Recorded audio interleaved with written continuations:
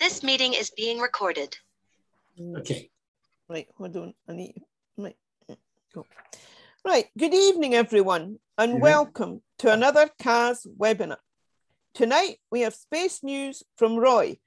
Then our main speaker for this evening is Gordon McKay, whose presentation is entitled Controversies in Astronomy, Part 2.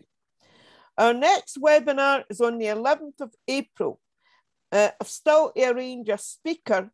I'm going to email the BAA one director that does radio astronomy. So I think that would be quite an interesting topic, see if they can give us a talk on that.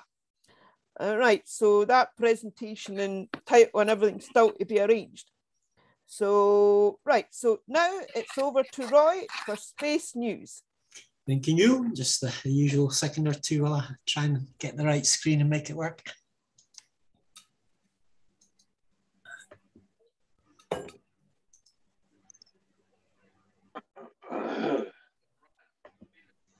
Okay, hopefully you can see the screen now, and whoever's coughing, if you'd like to mute yourself, please, that would be handy. And whoever's blowing their nose, if you could mute yourself as well. Yeah, I can see the screen, Roy. Okay, thank you. Ready. In radio astronomy, circle-shaped objects are pretty uncommon. Or sorry, I'll say that again. Circle-shaped objects are actually very common. Since diffuse ionized gas often emits radio light, objects such as supernova remnants, planetary nebulae, and even star-forming regions can create circular arcs of diffuse gas. In 2019, astronomers began to discover radio circles they couldn't explain, in part because they're so large. Known as odd radio circles, or ORCs, they're roughly 1 million light years across, which is about 10 times wider than the Milky Way. Observations show that ORCs are centered around an elliptical galaxy, which suggests a galactic connection. It's been suggested that ORCs were formed by shockwaves triggered by a powerful event, such as a gamma ray burst or fast radio burst. But given the size of the ORCs, these events would need to be triggered very far in the past. And shockwaves can typically be seen in other wavelengths, such as infrared and X-rays, but ORCs are only seen in radio light. But a new study suggests other possible origins. Using the Meerkat radio telescope, the team captured new data from one of the 6 confirmed ORCs, creating the highest resolution image so far. This revealed ring structures not previously seen. The team also measured the polarization of light from the ORC, which helped them narrow down possible causes. Based on the observations, the light is consistent with that of a synchrotron radiation. This occurs when charged particles are caught within a magnetic field. As the particles spiral along magnetic field lines, they emit a faint radio light. This often occurs with diffuse plasma, and it suggests a spherical shell of gas was pushed away from the galaxy either through a rapid period of star production or the merger of supermassive black holes. Another interesting possibility is that ORCs are formed by the galaxy's supermassive black hole directly. Active galactic black holes, or active galactic nuclei as they're commonly known, often cause jets of material to stream away from the black hole at nearly the speed of light. Over time, these can create vast radio lobes, where long ejected plasma glows in radio light. One idea is that ORCs are caused by radio lobes oriented along our line of sight.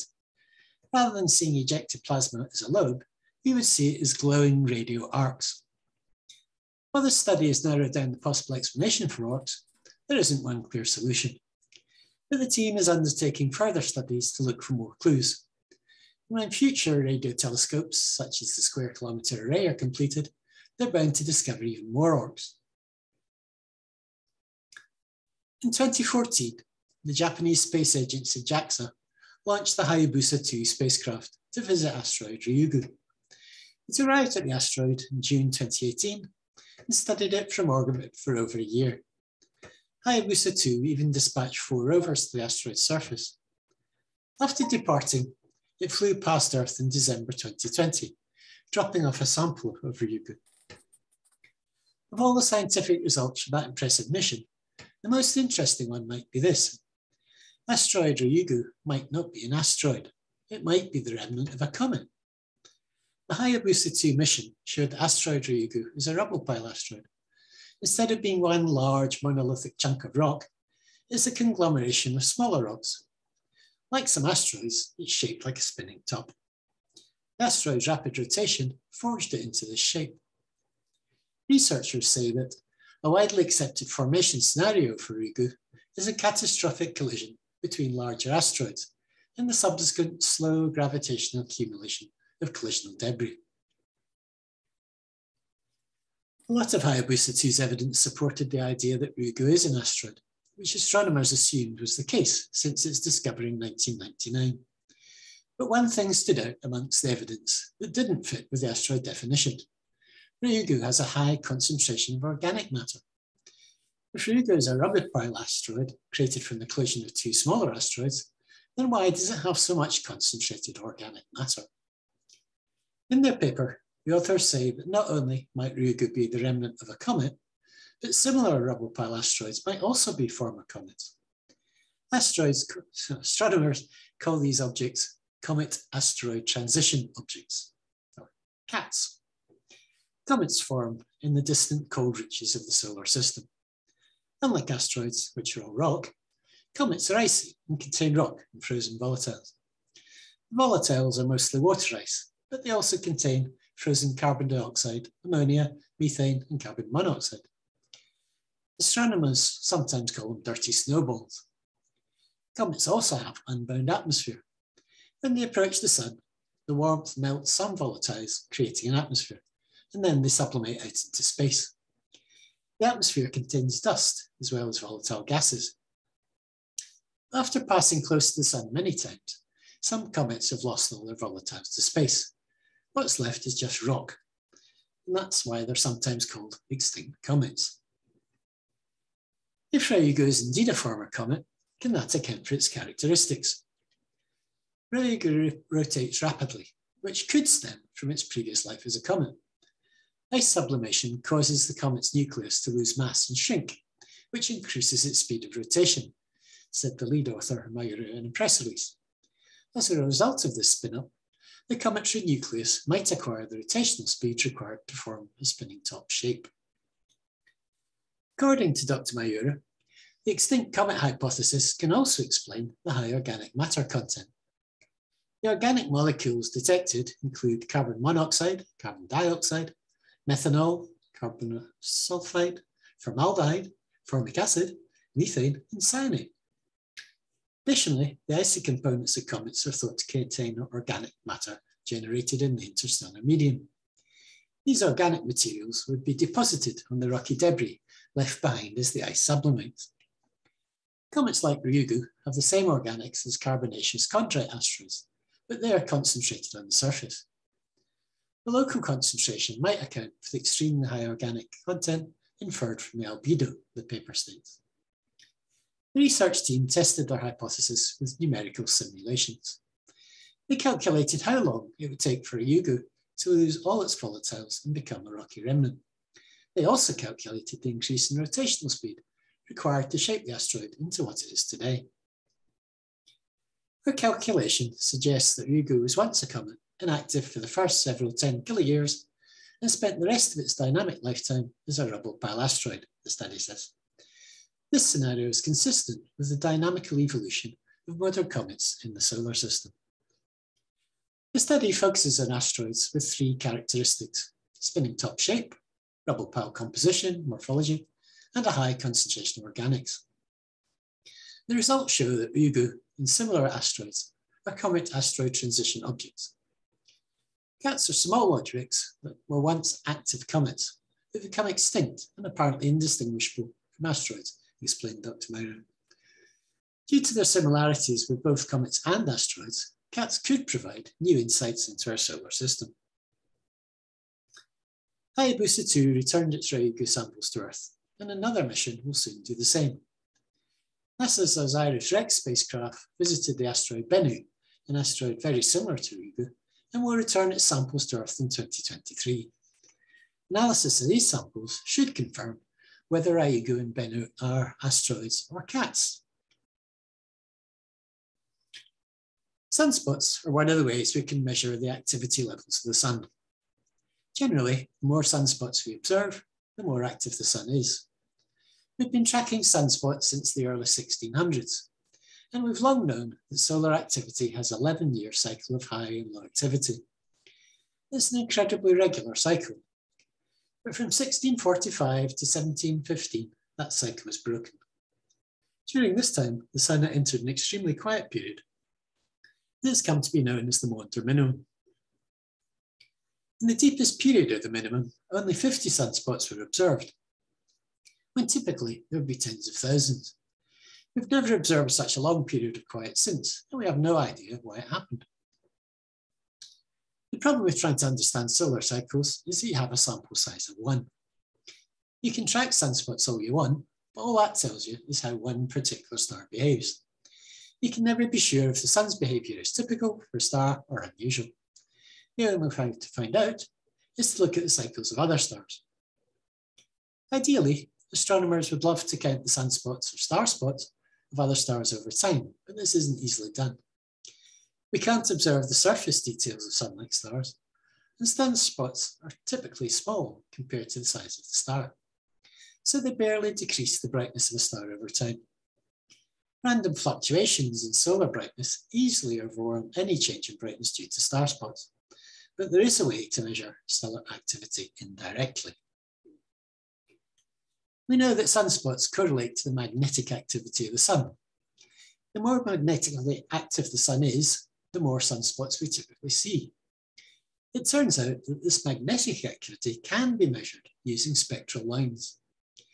In the ultraviolet range, there are 2 particular lines known as H and K that are affected by magnetic activity. So if you measure the HK lines of a star over time, you can measure the rise and fall of the star's activity. It just so happens that Mount Wilson Observatory started measuring the HK lines of about 400 stars in 1966 and carried on measuring them for 3 decades. In a recent study, a team of astronomers combined the Wilson observations with more recent data from observatories such as Keck to measure the activity cycle of 59 stars across 50 to 60 years. They're able to confirm the cycles of 29 of them by observing at least 2 full cycles. No small feat, given that some of the stars have 20-year cycles. We also found that some stars have no cycles at all, but one star is particularly interesting. Known as HD 166620, the star typically has a 17-year activity cycle, but since 2003, it's been quiet. This is the first example of another star experiencing a long-term quiet period similar to the Maunder minimum of our Sun. HD 166620 is about 80% of our Sun's mass and about 6 billion years old. A bit smaller and older, close enough in size and age, the dynamics of the 2 stars should be similar. It isn't clear why HD 166620 has entered a quiet period, but further observations will be able to measure its magnetic activity in greater detail. In time, we might also observe the star as it leaves its quiet period and returns to a 17-year cycle. It could then provide the data we need to understand why the Sun was once quiet for decades. One of the biggest surprises of the 13-year Cassini mission came in Enceladus, a tiny moon with active geysers at its south pole. It's only about 500 kilometers in diameter. The bright and ice-covered Enceladus should be too small and too far from the Sun to be active. Instead, this little moon is one of the most geologically dynamic objects in the solar system. A new study has modelled how this activity could be taking place and what mechanism might power the geysers spewing from its tiger-stripe fissures. While previous studies have indicated some type of unknown internal heat source on Enceladus, the new study infers no heat source would be necessary. Max Rudolph from the University of California, Davis, and his colleagues suggest that the cracks in the ice shell caused by changes in Enceladus' orbit around Saturn would allow water from the subsurface ocean to leak out. And instead of active cryovolcanism, the researchers propose the water spontaneously boils when it hits the vacuum of space. Cryovolcanism is a relatively newly found phenomenon, initially discovered by the Voyager mission's travels to the outer solar system. Instead of hot, molten lava like volcanoes on Earth, cryovolcanism spews out water, ice, and other materials in environments that can be hundreds of degrees below freezing. For example, temperatures at the surface of Enceladus rarely rise above -200 degrees centigrade. Cryovolcanism has been observed at Jupiter's moons Io and Europa, as well as at Enceladus and other icy moons. While Io appears to be outgassing sulfur dioxide, other moons are erupting with water, methane, and ammonia. Rudolph and his colleagues said they modelled the orbital and internal evolution of the ice-covered ocean worlds Enceladus and Europa across 100 million years of time. The eccentricity of the moon's orbits leads to varying thicknesses of their ice shells. As the ice thickens and thins, the team said, thermal stresses in the ice shell and pressure in the underlying ocean will change, promoting the fracturing of the ice shell, creating the tiger stripe fissures. This takes place as the ice cools and thickens. The pressure exerted on the ocean below will create stress on the ice, since ice has more volume than water. The pressure and stress would cause cracks and create pathways for fluid to reach the surface, as much as 20 or 30 kilometres away. The sublimation of water as it hits the vacuum of space gives the appearance of jets when there aren't any. Rudolph said in a press release that this is consistent with the appearance of the surface of Enceladus, which doesn't show any evidence of cryolava flows leaking from the cracks on the surface, which are found in an eye. Enceladus appears to be unique in that tiger stripe cracks are not found anywhere else in our solar system. They're parallel and evenly spaced, and about 130 kilometres long and 35 kilometres apart, and they appear to be continuously erupting with water ice. But the mechanism identified in this new study of ocean pressure and spontaneous eruption can't really explain the cryovolcanism that may be happening on Europa, Rudolph said. Further research and observation of that moon is needed to determine the potential causes of those eruptions, since their models don't show cracks reaching the subsurface ocean on that moon. The upcoming Europa Clipper mission should provide more insight.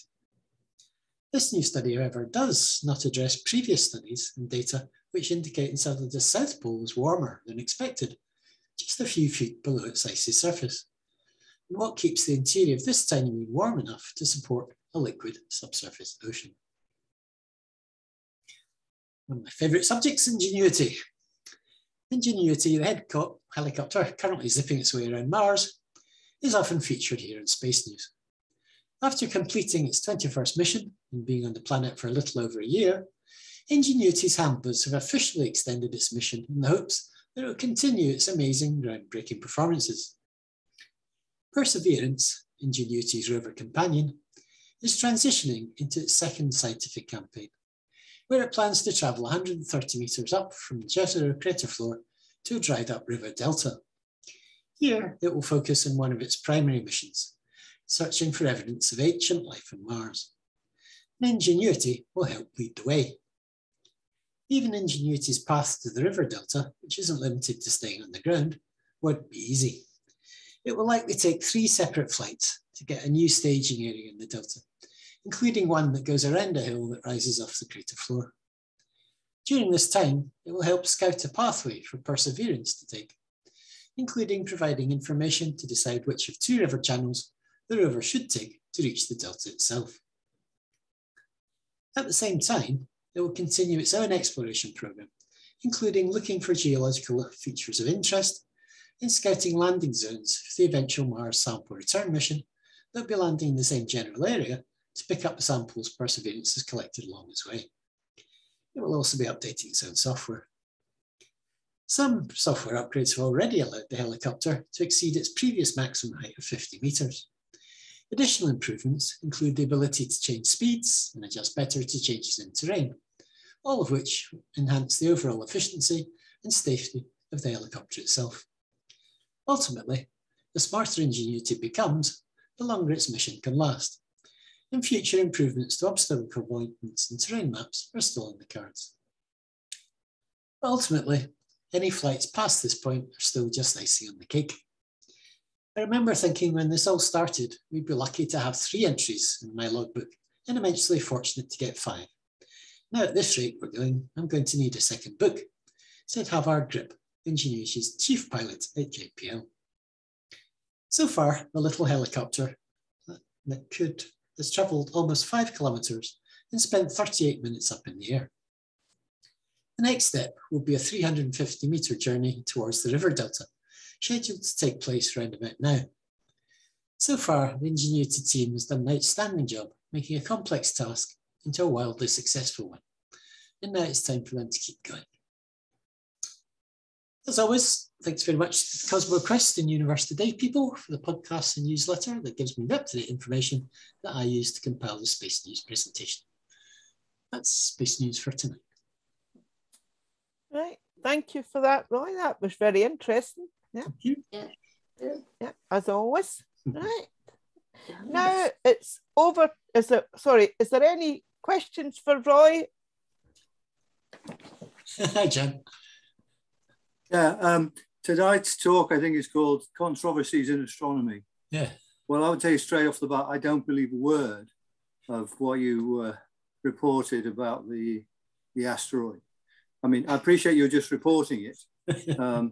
Perhaps you could send me the details of the paper so I could have a read of it. Yeah, my sure, first reaction is this can't be right. Yeah. We know that Hayabusa fired a bullet into the surface of the target asteroid and blew a new crater, and there was no evidence of any volatiles coming out. So either this thing is completely dried out or they're just not right.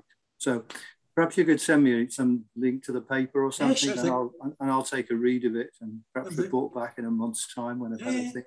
But my first reaction is, I don't believe this. Sorry. Thank you for drawing it to my attention. Well, this is really good, John. I want this for part 3. Somebody else has got a question. John's got a question.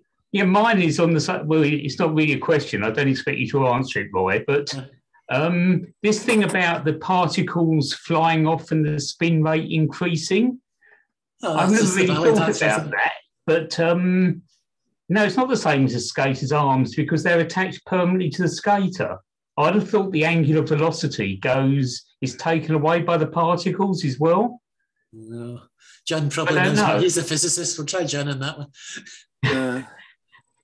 Yeah, the spin-up could be caused by the Yarkovsky effect, which is where the sunlight arrives on one side and optical photons are reflected and then infrared photons. Yes, I understand that, John, but the statement was definitely it was due to the particles, the asteroid shrinking as the particles fell off or evaporated. Yeah, well, like I say, before I do a Will Smith here, let me read the paper and form a considered opinion. We'll wait for your report at the next meeting then. Yeah, I'll try and get a read of it because if it's true, it's very interesting. Because you know, I don't want to blow my own trumpet here, but you may remember in 1983, Simon Green and I discovered Phaeton, which is the parent body of the Geminid meteors. There's a lot of speculation that was a dead comet. So this is some subject in which I'm really quite interested. So I'd like to read the paper before I make it. I wonder if I get sit on a turntable or a turntable and start throwing tennis balls out, if I'd spin up or not. You know, that's a good experiment. But no, I understand exactly what you're saying. But let me go read the paper before I try and pass judgment. Let's not be fair to Roy. All he's doing is reporting what somebody else has written. It's not his fault. It's not his fault. We're not arguing with him. Exactly. Yeah, don't shoot the messenger. That's right. Aye. That's your defence, Gordon, is it? Or as Will Smith did, don't shoot me either. Or as Will Smith did, don't slap the messenger. Yeah. Right, now it's over to our main speaker, our observing coordinator, Gordon. Thank you. So let's show Gordon the usual CAS welcome. Thank you. Okay, can you let me share my screen then, Roy? You should already have that. Okay.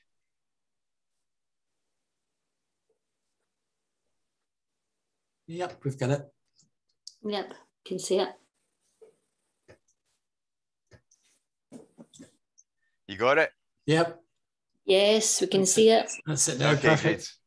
good. Okay.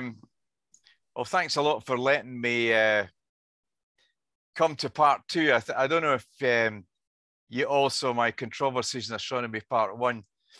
And at the time, I suggested that, you know, our subject is so full of controversy and that there's probably room for parts 2, 3, and 4. So I've now completed part 2, and I'm now working on part 3. So maybe there'll be a part 3 in the near future. So anyway, a wee bit about me, if people that don't know me. I'm a software engineer by profession, working for a long time in the aerospace and defense industry. I was eventually director of engineering at Thales. And there I went on to specialize in Wi-Fi and mobile network forensic engineering. And building on that, I was working with government security agencies, although I can't tell you about that, and law enforcement in the UK and the USA, especially post 9/11, the New York terrorist attacks. I was involved in tracking terrorists and criminals using the wireless networks. I'm now trying to retire if they let me, and I'm studying astronomy at UCLan. I've always been an avid amateur astronomer. I've got my own observatory now down in the Borders with a 14-inch SET, and I'm writing a whole lot of software to do a variety of astro data processing tasks. My favorite astro work is exoplanets and space rocks, and I'm working with quite a large number of groups now, writing software to process data from a variety of sources, including the BAA, Pan-STARRS, the Minor Planet Center, and others. And one or two snippets of my work in tonight's presentation. So just a quick word. If any of you who saw my part 1, there was a big controversy about the Hubble Vestal-Slipher. There weren't confrontations, but basically Hubble was given much of the credit for the discovery of the distance cosmic expansion rate relationship, when in fact Vestal-Slipher and a number of others had already done a lot of the groundwork, and some people felt that Edwin Hubble hadn't given proper acknowledgement or credit to these earlier workers. And it turns out that just before he died, Hubble had the presence of mind to send Slipher a letter acknowledging that he had in fact used Slipher's data. So I think that was a really good thing for Hubble to do, and at least a small wrong has now been put to right. So what is a controversy? I think it's important to understand controversies are not just ordinary discussions or arguments. A controversy is a prolonged public disagreement or heated discussion. And in the subject of, within astronomy or cosmology, an awful lot of very clever men have got pet theories and have worked long and hard on their work. And for most of them, it's a pride and joy. So when there's any dispute, they tend to become fairly heated and prolonged and often public. So those are the things that I'm going to concentrate on. So it's always thought that cosmology and astronomy in general should be hotbeds of controversy because of the very nature of the subject and the amount of work and effort that goes into the science. And in my view, the science is greatly enriched and progress is encouraged. So in part 1, I covered a number of important issues. And in this part 2, I've chosen a few more, and here they are. I'm going to cover the Bohr-Einstein debates, which were centered in quantum theory. The second one is extraterrestrial life and the many worlds. Then the multiverse and the many universes, which really comes from the second. Then the next one is the planethood of Pluto. Then the Titus Bode law. Then the subject of carbon chauvinism. And then Hubble bubbles. Then the Dyson sphere. And finally, Vulcan, the hypothetical planet. So these are the ones that I've chosen for this part 2. So first of all, the Bohr versus Einstein. This was the great quantum theory debate where we had two heavyweights of physics getting themselves entangled with each other because they both passionately believed that their view of things was correct. And basically, Einstein didn't think that the quantum theory was complete. He thought it was incorrect in some ways. He wasn't quite ready to say by how it was incomplete, but there was an argument which evolved over time in which both of these guys made their personal views clear. So this is a controversy that involved just Albert Einstein and Niels Bohr. And this was a contemporary cartoon that appeared at the time, which quite clearly shows it as a boxing match between the two gentlemen. And in fact, like most boxing matches, this particular argument went several rounds. You know, both Albert Einstein and Niels Bohr are, of course, prominent physicists and both Nobel laureates. And it could be said that these gentlemen are super heavyweights, you know, if you were to carry on with the analogy of a boxing match. So you have to understand that between these two guys, there were fundamental and deep differences between them. Einstein didn't believe that quantum theory was complete. So if you look at these statements these are quotations actually from, first from Niels Bohr, that entities don't actually exist as particles until someone goes looking for them. The act of observation causes existence. And this is a part of quantum theory that a lot of us, including myself, have got difficulty with, that something doesn't exist until you actually go observing it. And of course, Albert Einstein retorted that an electron is an electron, and just because someone isn't looking at it, it's still there, wherever there happened to be. It goes on. Niels Bohr would say, it's wrong to think that the task of physics is to find out how nature is. And Albert Einstein would reply, what we call science has the sole purpose of finding out what is. So you can see that these ideas are an exact opposite to each other. So you can see that there was a great distance between these two men fundamentally, as well as in the particular subject of quantum theory. Now, the argument and the discussions between them happened prior to and during the Great Solvay debates.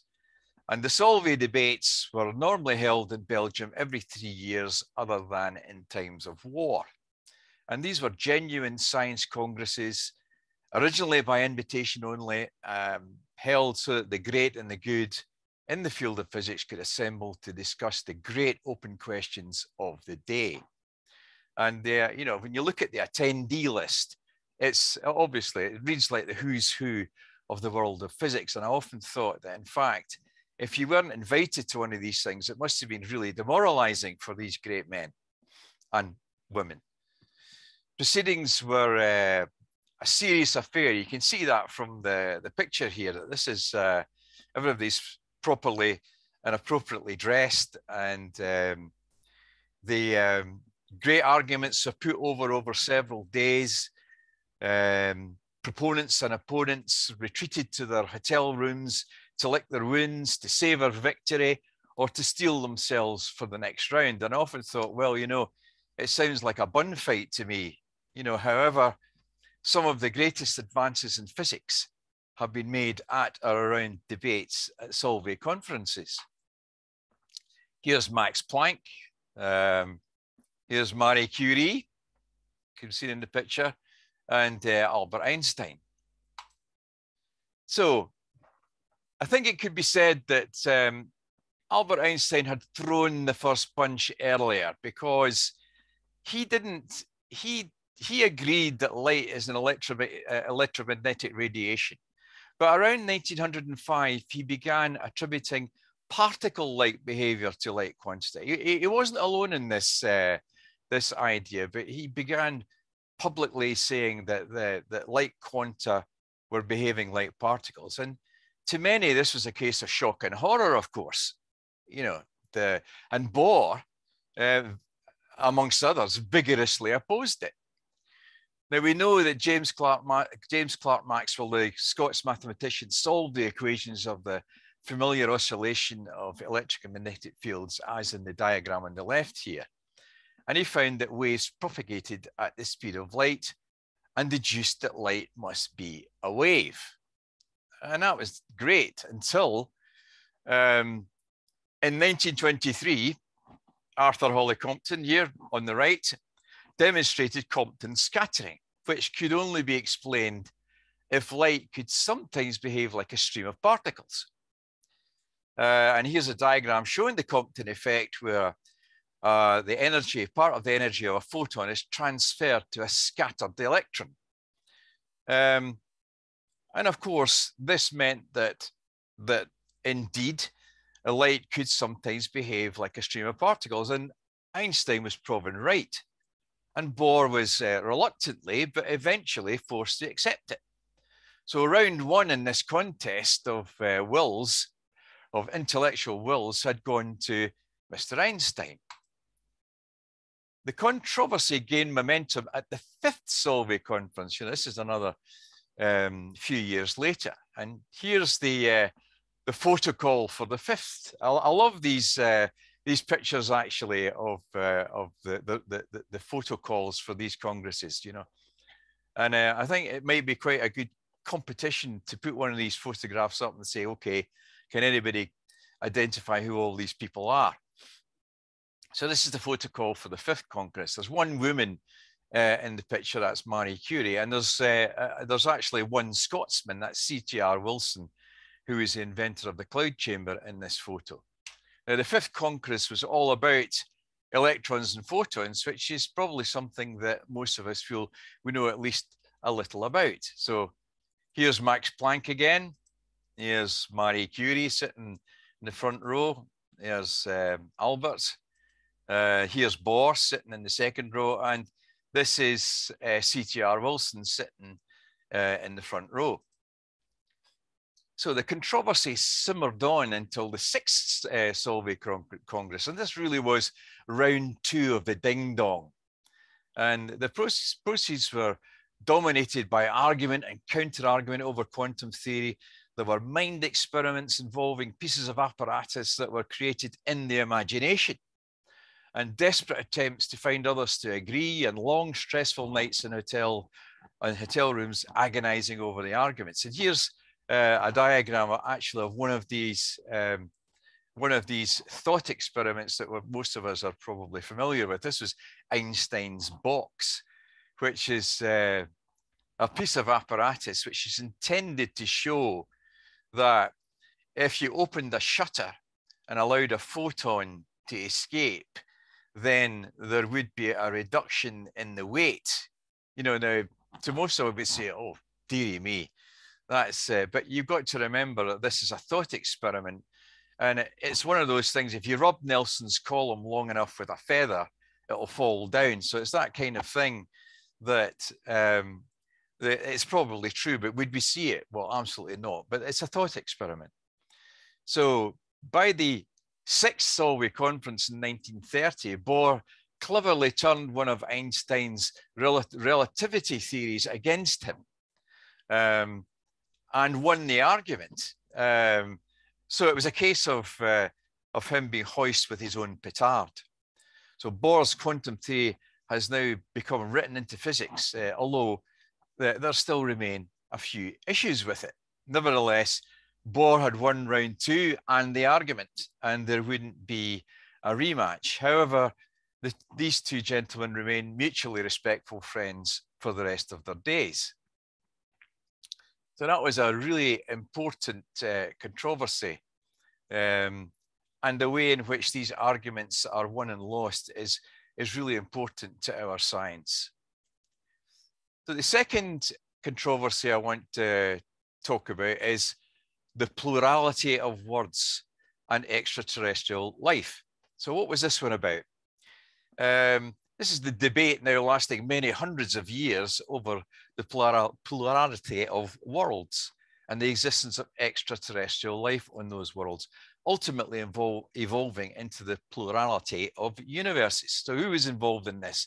Well, this goes way back to the Greeks. The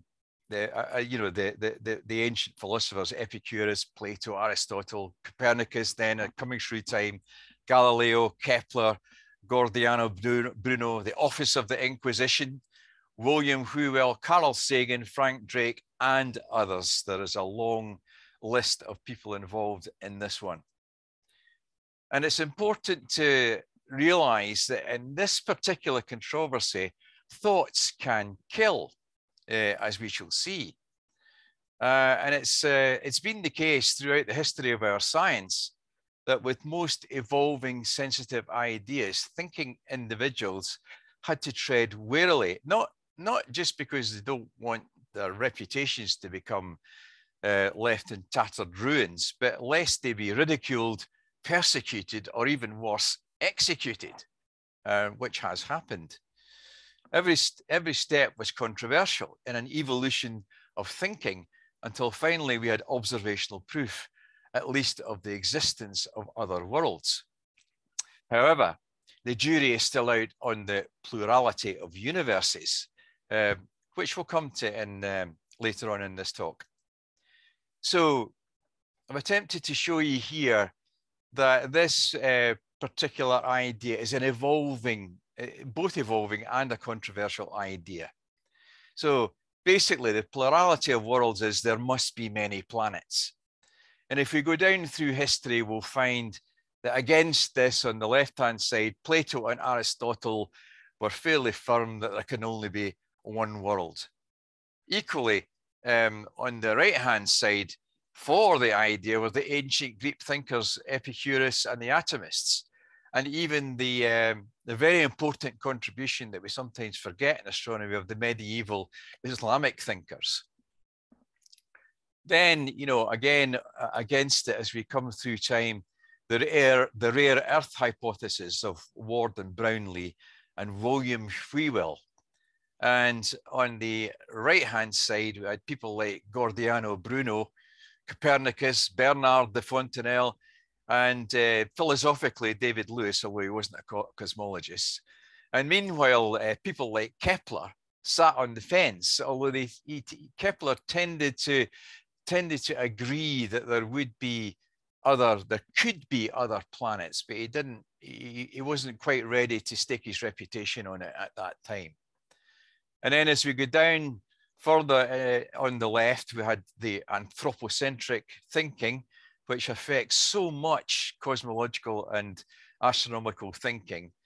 And we had the rare Earth equation, which was brought out in response to Frank Drake's famous Drake equation, which attempted to estimate the number of habitable planets that there might be in the Milky Way.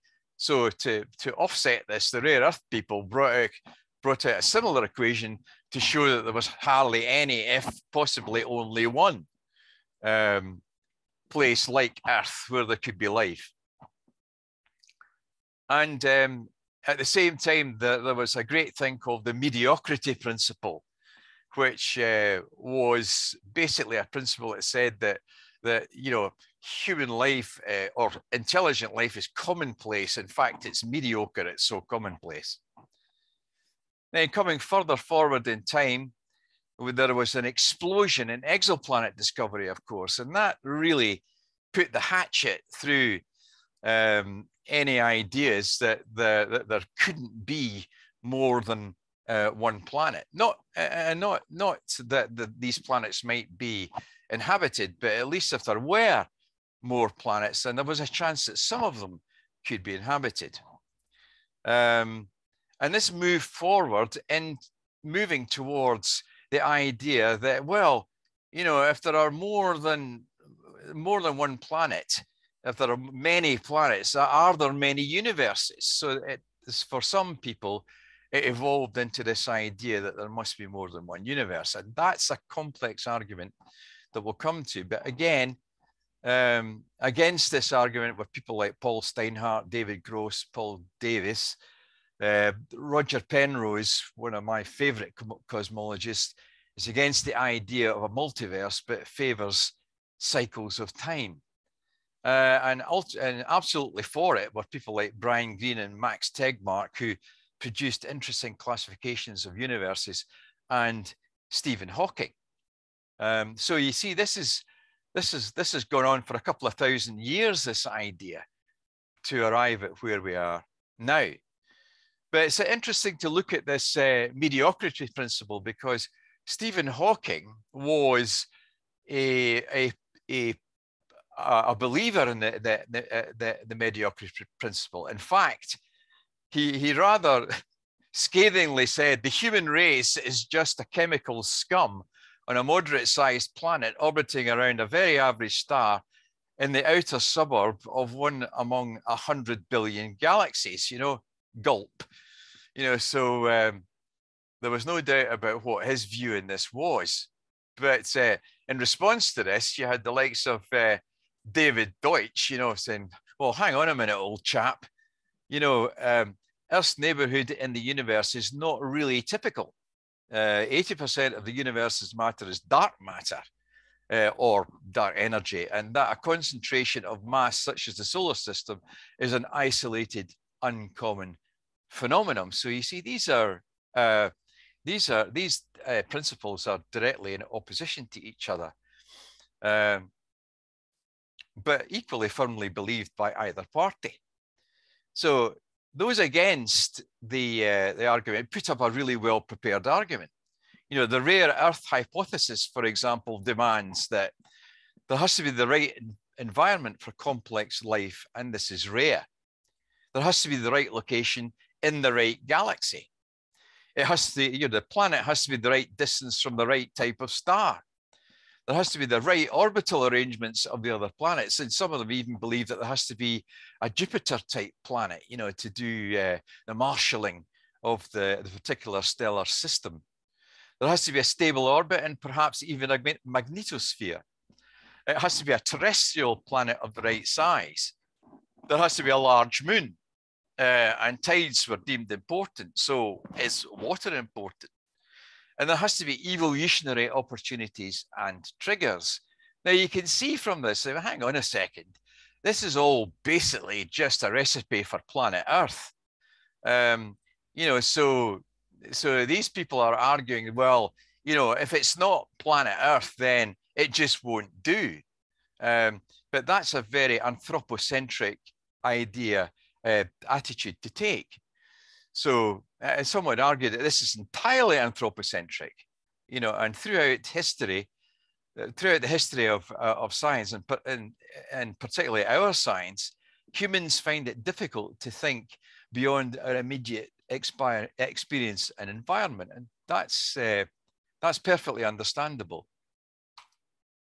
But we should spare a thought for poor old Giordano Bruno. He was a Dominican friar and a champion of free thought, and he was ultimately burned at the stake by the Inquisition in 1600 for his belief that there was more than one world. However, you know, I should point out it didn't help his case that he also didn't believe in the virginity of Mary, the Holy Trinity, the divinity of Christ, transubstantiation, and eternal damnation. So I think you could say he didn't stand a cat in hell's chance of getting past the office of the Inquisition. He believed that the universe is infinite, has no center, and that there are many stars with many worlds, full of animals and inhabitants orbiting them. And of course, many people now subscribe to that view, for which this poor chap had to give his life. And it's interesting that while he was in England, he published his De l'Infinito Universo et Mondi on the infinite universe and worlds in 1584. And there's lots of good bedtime reading on this subject. I think Bernard de Fontenelle's Conversations it's actually a beautiful and unusual book supporting the idea of many worlds because he wrote it as if it was a conversation with a lady who had no knowledge of astronomy. And that's well worth a look at. David Lewis, of course, one of the most important philosophers of the 20th century, supports many worlds, but he's not talking about cosmic pluralism. He's talking about many worlds in the mind, the sort of philosophical mind view of it. Whereas William Whewell's harsh criticism of the polarity of worlds, although he slightly leans towards the possibility of other planets, but not life. So you see there's a fair range of passionate thinking on this subject.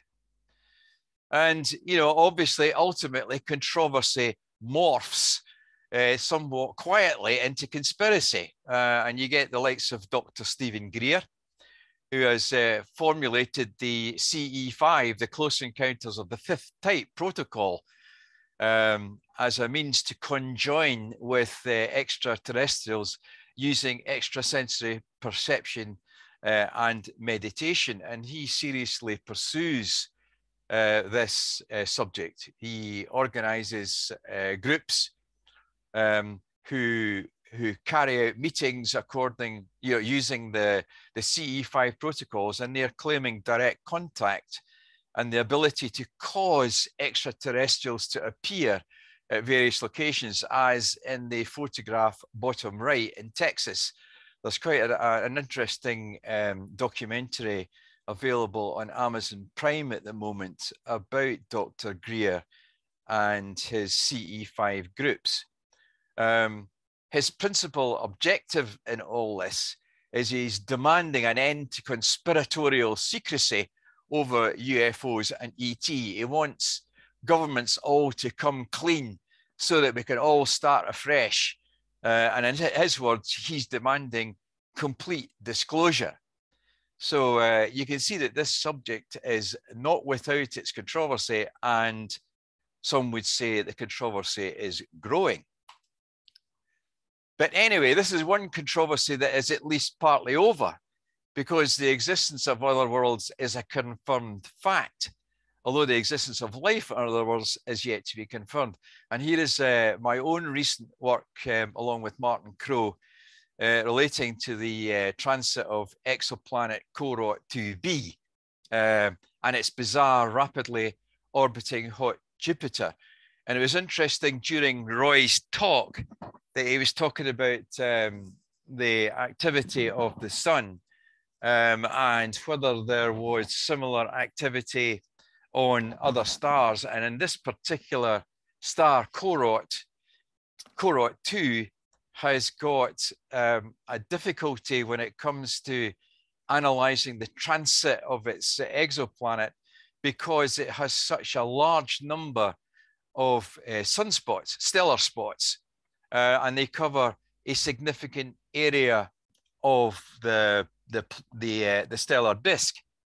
And in fact, the transit light curve on the left, which we recently produced from 500 images, shows a curious bump in the middle and then another dip. And this, we hope that our studies will eventually show this.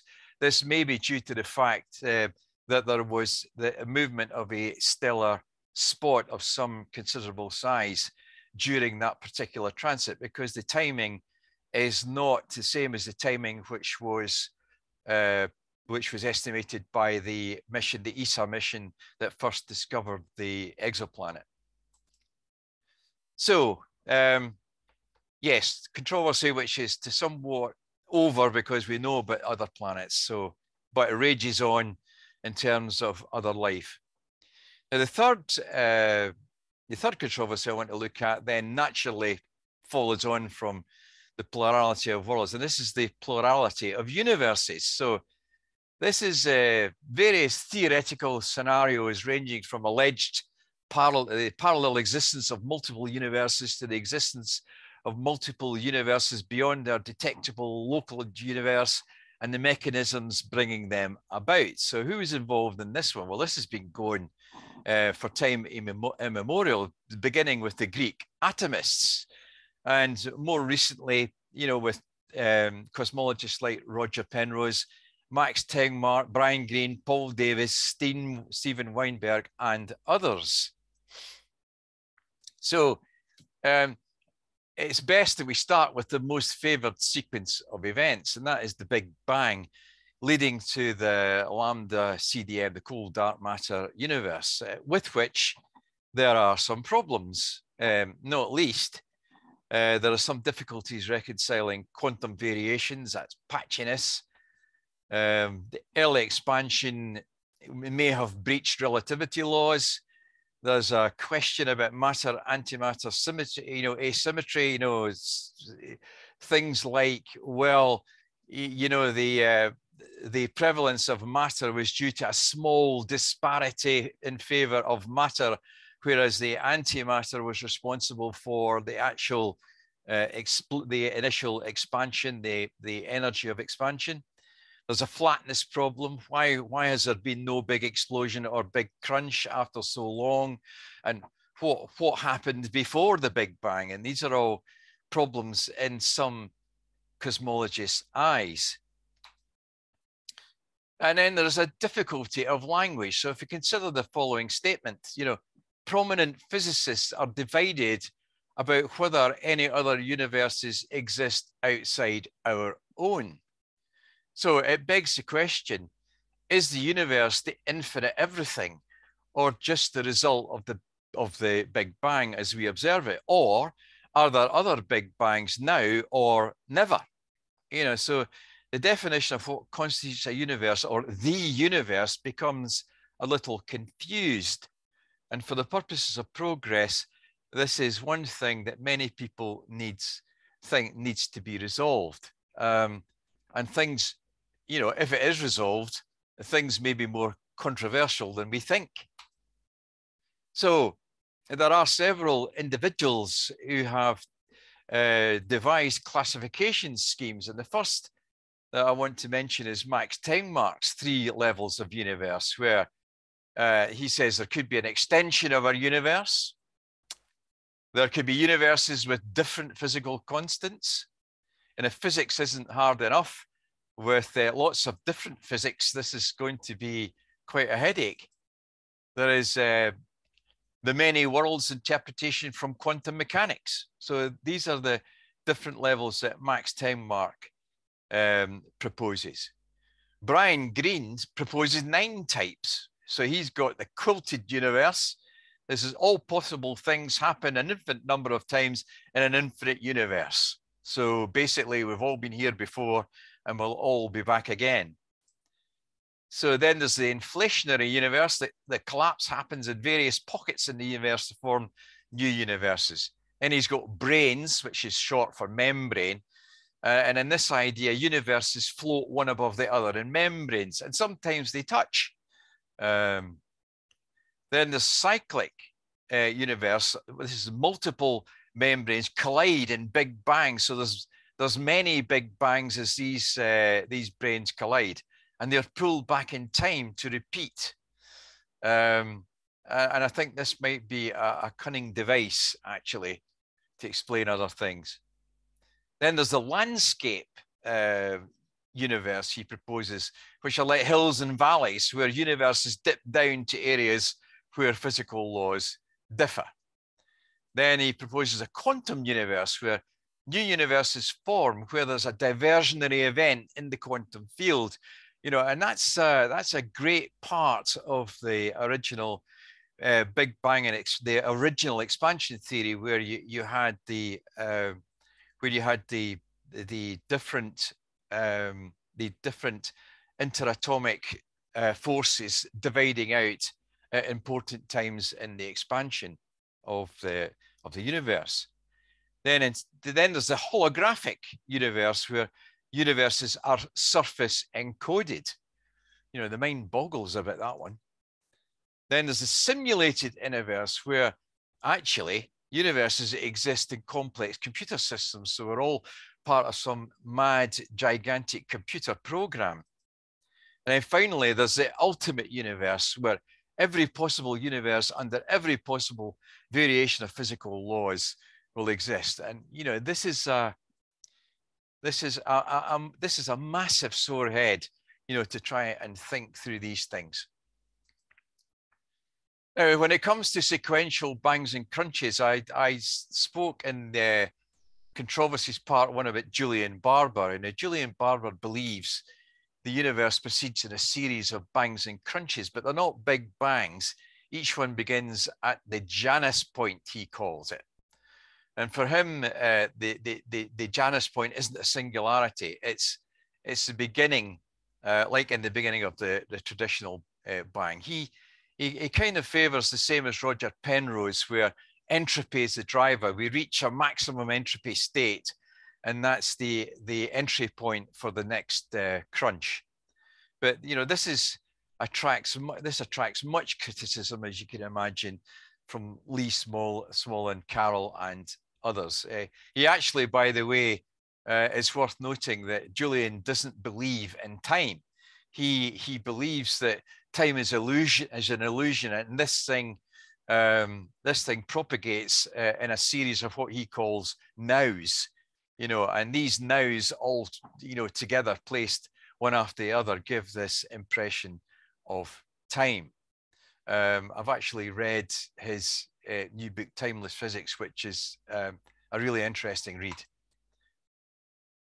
Then there's the bangs and crunches everywhere idea that produced this kind of chrysanthemum type diagram, where material flows with increasing acceleration gravitationally into the most influential gravity sinks for the next crunch. And you know, you would say, well, you know, if this is true, we would observe skewing in the expansion, which, according to the European Space Agency in 2020, we have now observed a skewing of this data.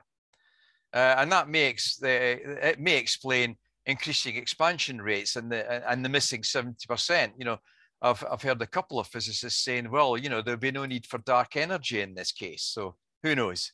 It's an exciting prospect. And again, on bangs and crunches everywhere, Andrei Lind, the Russian theoretical physicist, proposed that multiple universes formed in bubbles of inconsistency in the original Big Bang. And there's been an awful lot of consternation about the fact that there is inconsistency in the Big Bang. How did that happen? And what might the result of it be? Well, he reckons that one of those results is that we have multiple universes and lots of mini universes in pockets with different laws of physics. You know, so again, quite a thought. Stephen Feeney suggests that there's evidence for collisions between universes in the WMAP data in 2007. And actually, Roger Penrose's new book, Cycles of Time, similarly mentions the fact that there is evidence in the cosmic background radiation for pre-Big Bang collisions between black holes. So that's an interesting idea. However, rework of the WMAP data plus Planck data couldn't find significant evidence of external gravitation attraction. However, it has to be said that that was external gravitation out with the expansion expected due to dark energy or the cosmological constant, depending how you look at things. So that in itself is minimally controversial. So as with everything, you know, there's science, spin, and politics.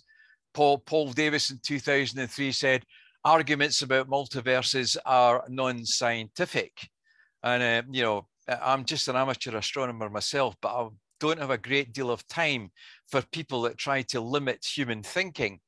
And this particular one, I think, is a bit about spin and politics within cosmology. George Ellis, the South African professor, in 2011 said, not a traditional scientific theory. And we need an open mind, though not too open. You know, which again, I would say, well, hang on a second, you know, we're supposed to be thinking here. It sounds a little bit Orwellian to me. So, but then when does conjecture become faith? I see the point, you know, that these things become a leap of faith. However, the controversy rages on. Then there's this curious behavior of matter and antimatter. And, you know, if you, like me, are uncomfortable with the idea of parallel universes, how about considering this? You know, when scientists were looking at the very nature of vacuum, of the vacuum of space, you know, what is in it?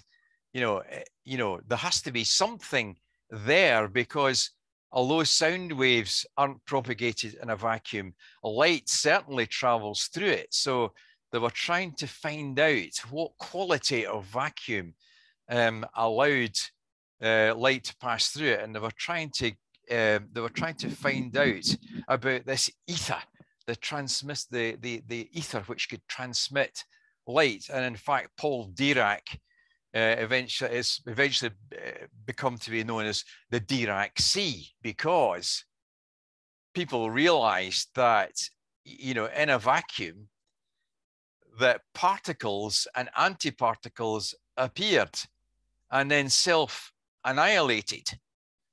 And just a very, very short time later, particles were continuing to appear under antiparticle and then self-annihilating.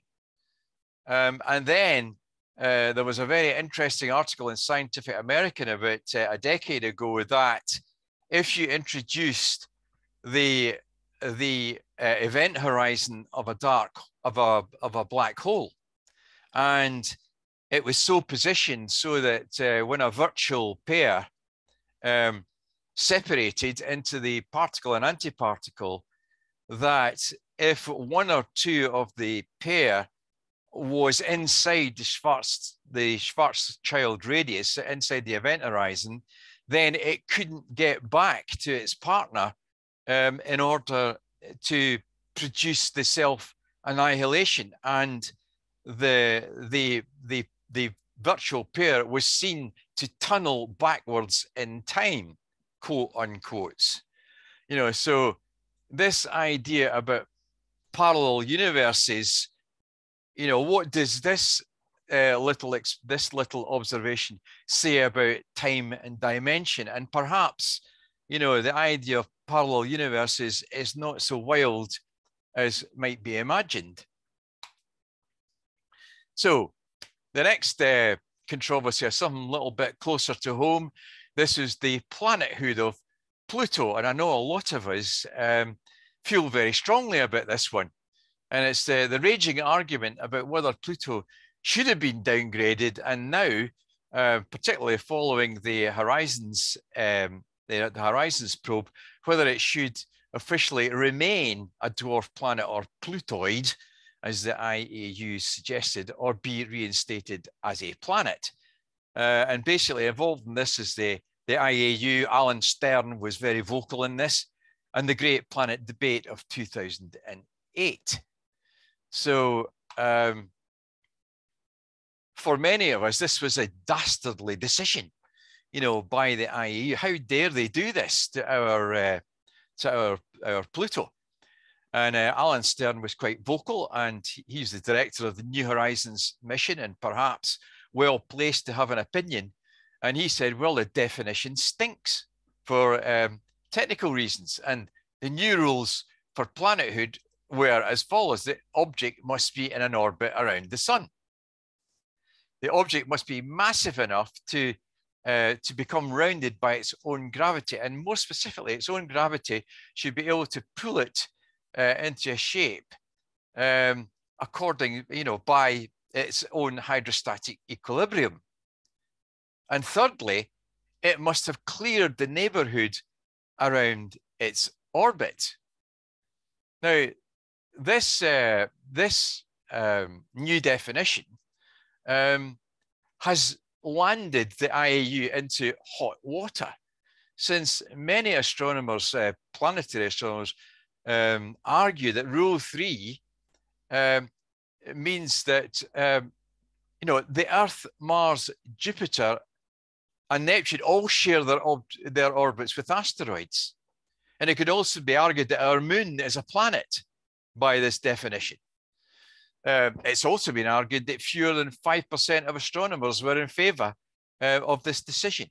And some states, governments, and organizations have absolutely refused to comply with this decision and still call Pluto a planet. The Great Planet debate in 2008 at Johns Hopkins University couldn't agree on a definition. And in 2008, possibly in response to this, the IAU announced that the term Plutoid would be used for Pluto.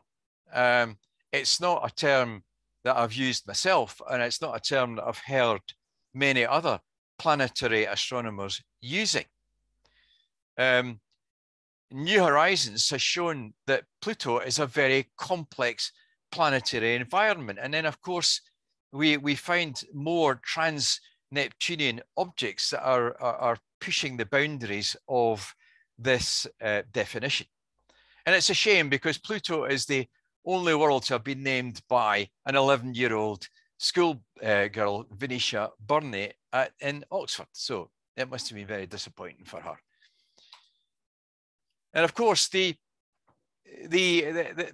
brings in this problem of large trans-Neptunian objects. And because they're increasingly remote, of course, it takes us longer to discover them.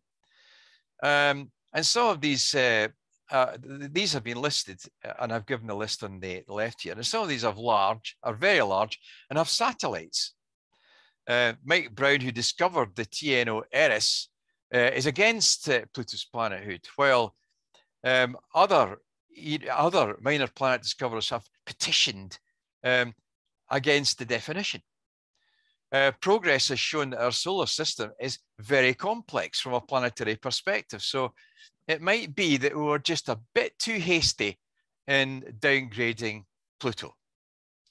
And some proponents for Pluto's planethood have argued that if we really apply the new rules to the letter of the law, then there might be around 150 planets in the solar system.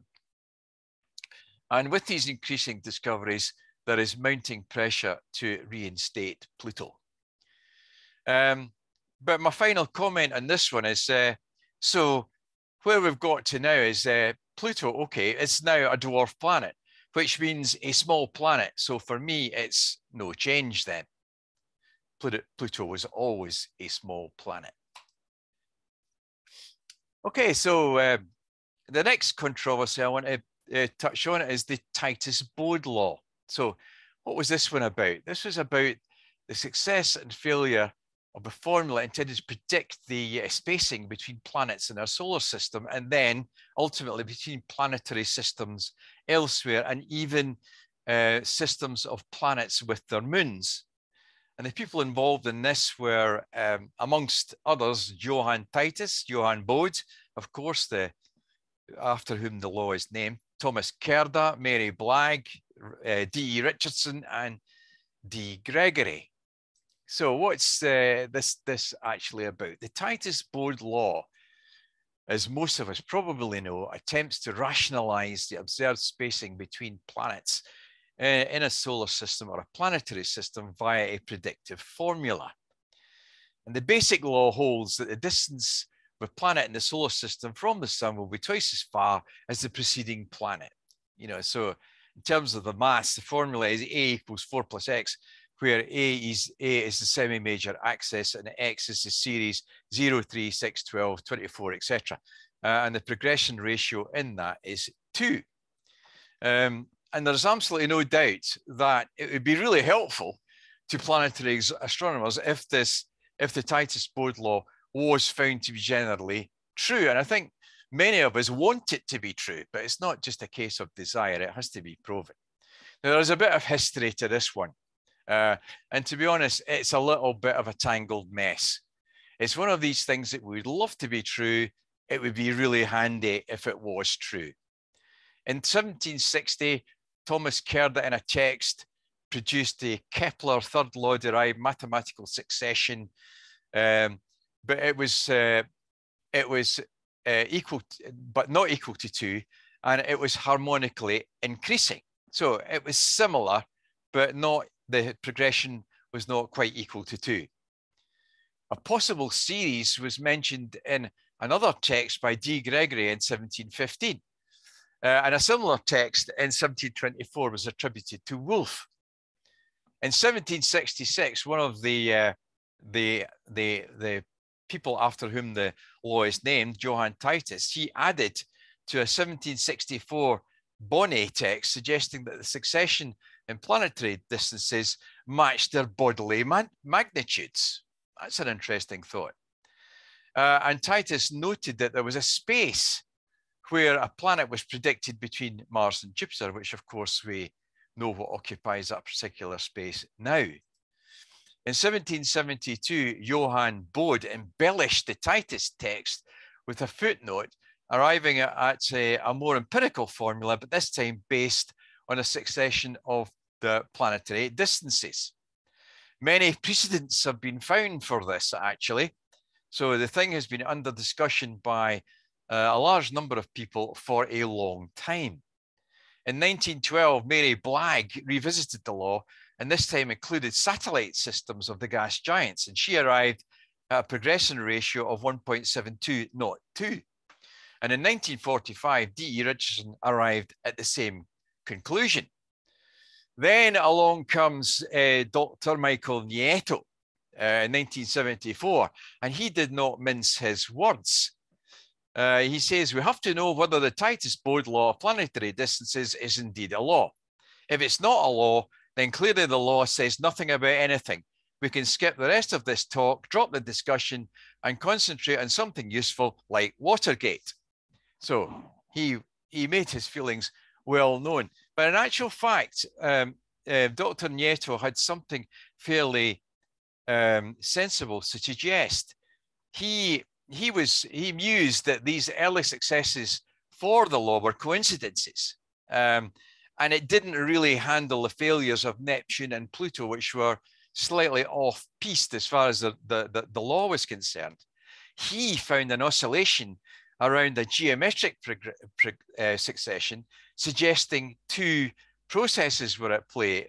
If you look at the diagram on the right, he theorized, and I think quite plausibly, that the geometric succession dates from the condensation of planets out of the original accretion disk, and the oscillation arises out of post-creation interplanetary tidal effects, which is a fair suggestion. The basic message is that planetary dynamics of the solar system are evolving and complex, and a law must be able to keep up.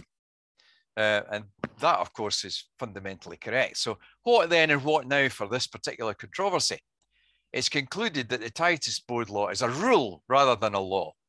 And it's possible, even probable, in any stable planetary system. However, as more and more exoplanetary systems are discovered, the Titus-Bode law has proven to approximate the position of exoplanets.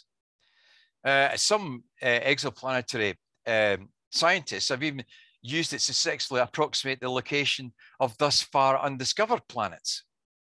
And it's been used to search for missing planets. But unfortunately, the law has never proven to be precise enough to warrant being a true law. And further serious study into new variants of the rule are banned by most institutions, which seems a little controversial. Okay, so the next one I want to talk about is carbon chauvinism. And this is an attitude prevalent amongst many who are opposed to the idea that, that carbon-based extraterrestrial life forms are possible, since carbon chemical and thermodynamic properties make it superior to all other elements. So who is involved in this? Well, people like Carl Sagan, Victor Stenger, Julius Shiner, and Stephen Hawking. So is there an alternative to carbon? How about silicon? If we compare carbon and silicon, both carbon and silicon are abundant, but silicon is 150 times more abundant than carbon on Earth and is one of the most common elements in the universe. Carbon forms compounds easily with hydrogen and oxygen and other atoms and ions. And it forms the very important long chain molecules called alkanes that form much of carbon-based life. Does silicon do the same? Yes, it does. It forms molecules with 4 other elements easily and long chain silanes.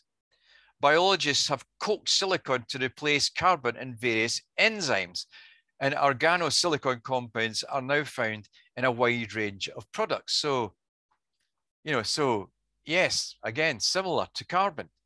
Can it be used? With water? Can use with water as a biological solvent? Yes. Carbon, yes, of course it can. Can silicon do the same? Yes, it can. But it can also use methane and ammonia, prevalent in many extraterrestrial environments. How about evolutionary mechanisms? Well, for carbon, these are well-trodden and well-trodden pathways and well-documented. For silicon, scientists and astrobiologists using directed evolution to directly synthesize it and to cause other organisms to create organosilicon molecules. So you see there's a great many similarities between silicon and carbon, and silicon is more abundant. And the atmosphere and the environments in which silicon can be active includes some of the most common components of atmospheres on other planets. So having a close look at carbon and silicon as far as their stereochemistry is concerned, because the shape of molecules is really important to life-forming mechanisms. So you see on the left is the characteristic tetrahedral stereochemical shape of methane. And it just so happens that on the right, silicon forms the same tetrahedral stereochemistry in the silane molecule. So again, very similar chemistries. The most obvious candidate for alternative to carbon is silicon. So if we look, this chap on the left-hand side, this is Homo sapiens that we all know and love. It's an intelligent, adaptable, vicious, predatory, superstitious, and warlike primate, top of the evolutionary tree based on carbon and alkanes, and it thrives in an oxygen-rich atmosphere. How about this fella? Okay, this is science fiction, but not so far-fetched. This was the silicon-based xenomorph in the Alien movies, and it was portrayed as being the product of an egg-laying queen and voracious hordes of workers, the top of an evolutionary tree based on silicon and silanes. Oxygen-rich atmospheres are probably not conducive to the more reactive silicon-based molecules. But as I said before, these can thrive in methane and ammonia-based atmospheres. So I wouldn't discount. It's probably true that an awful lot of science fiction has a tendency to become science fact. But the question is, could life be even more exotic? It was Carl Sagan who coined the term carbon chauvinism and admitted to probably being chauvinist himself, since we ourselves consist of carbon and water. But in the same breath, he said that aliens could consist of plasmoids. And now there's an idea, because if you look at the structure of the magnetic fields and the solar wind around about our planet, there is in fact a plasmoid downwind of planet Earth. And a plasmoid is defined as being a coherent structure of plasma and magnetic fields. Could it be defined as life?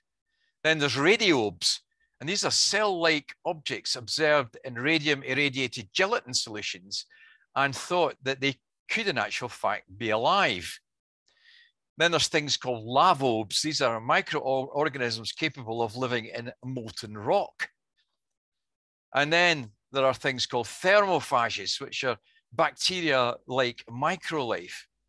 Now, a chap called James Gould writes that most dictionaries define life as the property that distinguishes the life of the dead, and define dead as being deprived of life. Now, that's a somewhat circular and unhelpful definition. However, there is no mention of carbon. And finally, Victor Stenger, the US astronomer, argues that life need not be constructed from molecules. So, exotic and controversial. The next controversy I want to cover is Hubble bubbles. So what's this about? This is the ongoing argument that the much vaunted Hubble constant related to cosmic expansion at a specific place and time may not be the accepted local value. Now, there's lots of people involved in this particular one. Zahavi et al. Is a nice paper. Conley et al. Another nice paper. Moss et al. Another good paper. And the astronomists, they're all involved in various arguments about Hubble bubbles. So Hubble bubbles are basically regions where the rate of cosmic expansion differs from the generally accepted local value. In this particular image on the right, the galaxy NGC 4526 is alleged to be in a great void of unusually sparse galactic numbers.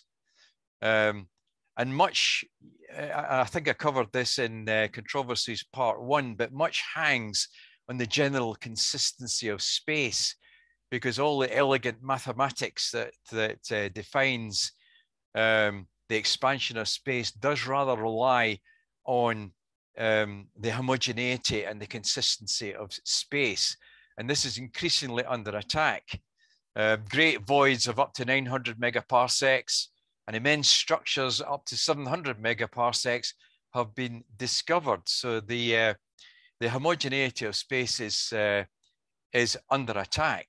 And the laws and mathematics based on that are then also therefore under attack. So Hubble bubbles are basically under densities, places where the density of structures and galaxies is smaller than elsewhere, possibly developing from minor post-Big Bang inconsistencies. Some have even said perhaps the entire universe is an underdensity, which would dispense with the need for dark energy. But this idea has also been labeled absurd. As I said before, ESA has published data showing that there is a skewing of cosmic expansion, and inevitably some wish to bash the Copernican principle by insisting that the Milky Way is in an area of special underdensity. So getting back to this idea that we occupy a special place, when the Copernican principle tries to tell us that we don't. So in this diagram on the right, this is an attempt to depict an underdensity causing gravitationally provoked movement towards areas of higher density, thus varying local expansion rates and expected redshift velocities. So perish a thought, but Halton Arp's quantum redshift ideas might not be so wide of the mark. The next controversy I want, this is a one-man controversy actually, the Dyson sphere. So what is this one about? Well, the Dyson sphere is a highly controversial conjectured structure built by an extraterrestrial civilization around its star or a star to capture all or at least part of the star's radiant energy. And there is actually current activity to search for telltale signs of Dyson spheres. So who's involved? Well, one guy, Freeman Dyson. And here he is, his picture on the right. I think Freeman Dyson is one of the most interesting faces in the whole of our science. And this is on the left, a graphical rendering of a Dyson sphere composed of orbiting panels around a star. It's been suggested that the existence of a Dyson sphere structure would increase infrared radiation from the host star. And this is the basis on which some astronomers and researchers are looking for the possible existence of Dyson structures. And funnily enough, there have been some false alarms, which is amazing. So a Dyson sphere built around even a small star would, of course, be an undertaking of epic proportions. It would be a mega structure. Dyson spheres could be all-enclosing spherical structures like the one on the left, and I've left a hole in it to show you that there's a star in the middle there. And on the right, it could be just a belt-like structure of orbiting panels. The fact is that if you think about ourselves, you know, a large constellation of satellites might be less or only slightly daunting. And this is dubbed a Dyson swarm. So if we think about ourselves, our own sun, and our possible motivations, you know, to achieve interstellar travel, humanity requires an awful lot more energy than can be found on Earth. And our sun emits a vast amount of energy, equivalent to several trillion nuclear bombs every second. And if we were to plan a swarm of satellites constructed from Mercury's orbit, each covering a square kilometer, these could surround the sun and provide us with infinite energy. And in fact, only 1% of the sun's energy could supply us with 200 billion times what we currently have. So you can see that there is, as a thought experiment, you know, there is at least some motivation for contemplating this. You know, some have even argued, look, everything that we need to build the Dyson structure exists on Mercury. It's rich in iron and nickel. Although I don't fancy being one of the construction crews going out to do this. Mercury's low gravity would allow us to launch satellites using rail guns. You know, that would simply simplify the business of launching satellites. And these satellites would have solar collectors, and they would beam energy using energy beaming technology, which we haven't yet invented, but this would be required. So I've shown here on the diagram on the left what a Dyson swarm would potentially look like with respect to Mercury's orbit. It's been suggested that that's what it might look like, and I've left. I've only shown part of it for clarity. So the last controversy that I want to touch on is Vulcan, the hypothetical planet. So what was this about? This was the assertion that only an undiscovered planet closer to the sun than Mercury could explain Mercury's peculiar orbital characteristics. So who is involved in this one? French guy called Urbain Le Verrier, François Arago, and Edmond Modeste Lescarbot. So how about the discovery? Yes, it was discovered.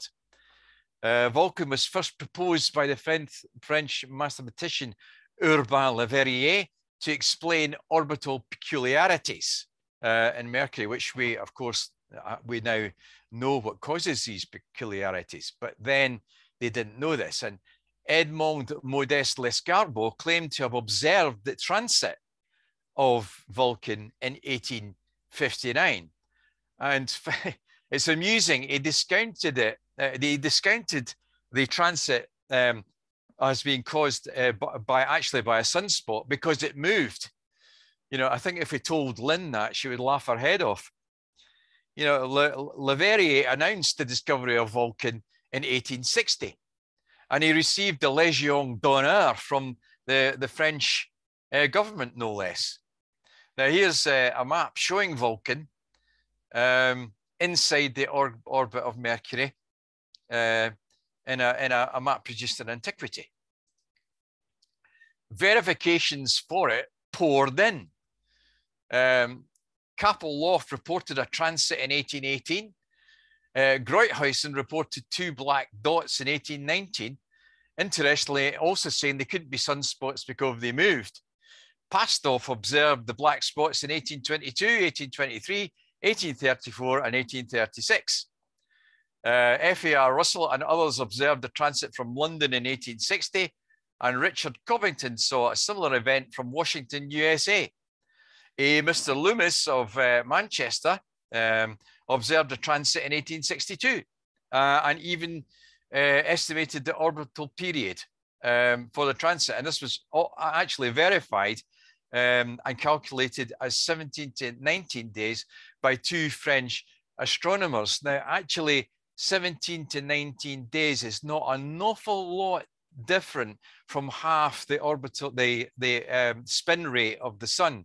So it could well be that they mistook this for sunspots. But finally, our favorite Vulcan assures us that, yes, it does exist because he was born there. However, there is an epilogue to this, of course. Professor James Craig Watson and Lewis A. Smith were both experienced astronomers.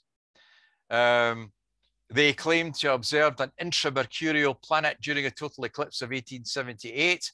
However, C.H.F. Peters, who himself was quite a controversial figure, was having none of it and mocked the discovery. But the epitaph to all this is that, rather curiously, the International Astronomical Union continues to reserve the name Vulcan for the as yet unverified or undiscovered planet. And that's the end of Controversies Part 2, and there may be a Part 3, so I hope you can join me for the next crunch and bounce in Part 3. Thank you. Thank you. Thank you. That was really interesting. Yeah. It was fabulous. Aye, it was. Aye. Fabulous. I'm glad you liked it. Yeah, brilliant. Any questions for Gordon? I remember, I'm just the messenger. Don't shoot me. Oh, lost it. I thought the messenger was Mercury. Yes. Wind, of course. Yes. Yeah. Yeah, well, at the risk of doing more trumpet blowing, I was pretty heavily involved in Kuiper Belt work back in the 90s and 2000s, and I was at the IAU meeting in Prague, where this huge debate went on for days. It was really quite an interesting sociological thing to watch.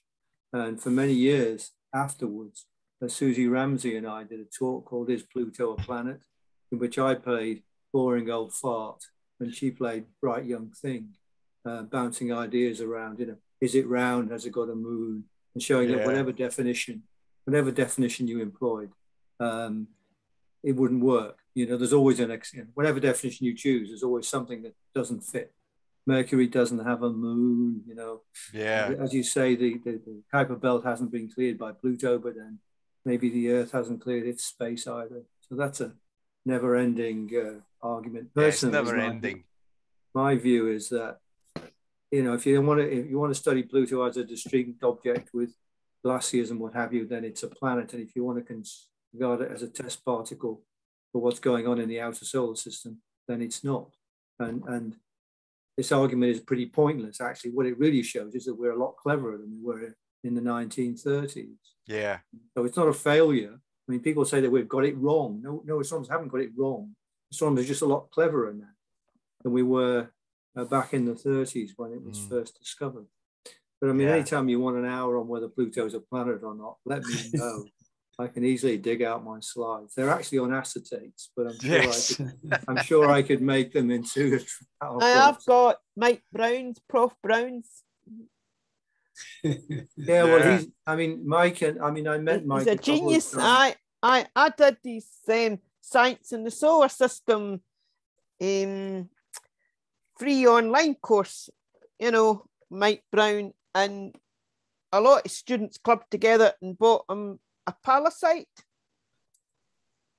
A meteorite. Aye. Oh, it was over the moon. It was over. Did you know? I mean, Mike discovered Eris. Did you know that Eris is the Greek god of controversy and discord? Yeah. Which was a particularly apropos title for it, given that it was right on the borderline with Pluto in terms of diameter. Yeah. Don't get me started on this. The other thing, of course, the chair of the IAU at the time was Jocelyn Bell-Burnell. I think not remembered for. Yeah, Jocelyn chaired some of these. I mean, they started off the first one on like about day 3, and it was, I don't know, subcommittee G or something, which normally does complicated things like adding a leap second on Jupiter or defining the rotation of some satellite as positive or negative. So they had a room with about 10 seats in it, and about 400 people tried to squeeze into it. And I remember the chairman saying, well, it's cheering to see you're all showing so much interest in the work of Subcommittee G. And then over the next few days, they finished up in the biggest hall in the building, having this huge debate. But the final vote was after most people had gone home as well, wasn't it? It was on the last day. That is correct. I, in fact, was not there on the final day. By then, I'd been in Prague for already 10 or 12 days, and my wife was starting to get a bit anxious about me coming back. And I know there was some long argument about whether the amendment was taken before or after the main motion or something. I it was as well. It was that procedural. Yes. Yeah. Jocelyn Bell-Burnell, I thought, was doing a great representation of a headmistress at the time. Yeah, she was very Jocelyn, I thought. I mean, I could write a book about it. Well, I have actually. But yeah, it's an interesting problem. Oh, write it, John. I'll buy it. No, it's called. I wrote a book called Beyond Pluto in about 2000, which actually has a chapter called "Is Pluto a Planet?" So the book's a bit dated now because obviously we've moved on a lot in the last 20 years. But at the time, I was quite pleased with it. Beyond Pluto by John Davis, Cambridge University Press. Okay. It's mostly about the Kuiper Belt, but there is a chapter on whether Pluto is a planet, because it was a hot topic at the time. It's not so much now. Any other questions? Or is everybody just trying to take in all the information and digest it? I've got one question for Gordon. Yeah. You talked about carbon life on Earth. Yes. Why wasn't there silicon life in the very early Earth before oxygen came along? Well, it meets all your conditions, you said. Yeah, that's a good question. And I've seen something on this, and in actual fact, it's a case of what are we looking for? When you set out to look for carbon life, you get a bit of tunnel vision. Have we overlooked something, earlier on because we're not looking for it, or it's off piste, So I don't know. It's a good question. Well, there'd have to be some strange fossils from very early rocks, wouldn't that there? Nobody perhaps recognised as a fossil. That we did recognise the fossils on Mars that weren't fossils, of course. Yeah.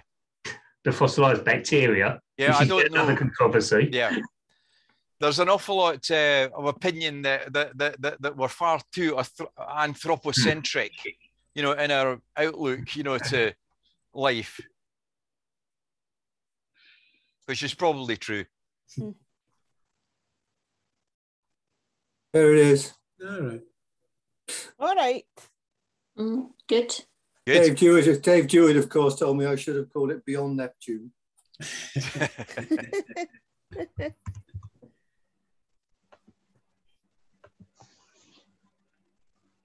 Right. Yeah, right. Thanks. No, I got to go. So thanks Yeah. very much, Gordon. Very Yeah. interesting. Yeah, Thanks, I like thanks for listening.